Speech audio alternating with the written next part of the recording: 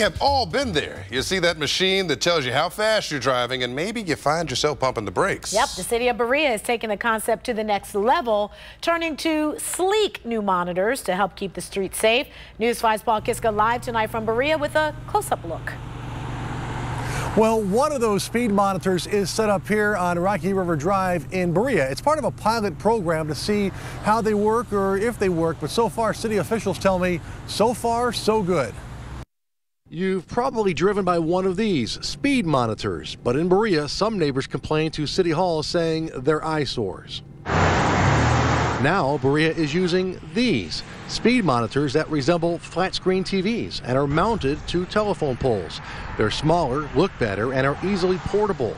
That means they can quickly be moved to neighborhoods where people are worried about speeding. We consistently get complaints on a number of roads in Berea that people are speeding.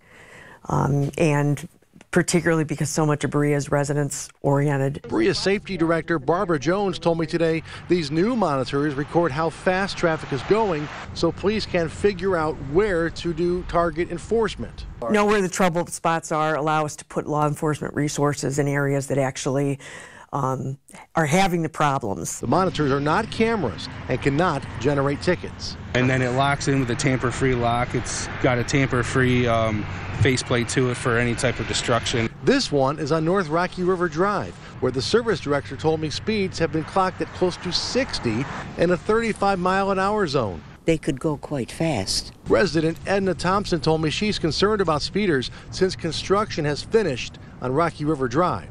And now that the road is fixed, it's easier to go faster, basically, because you're not inclined to all the tie-ups and everything that they've had. It's about actually preventing accidents from happening.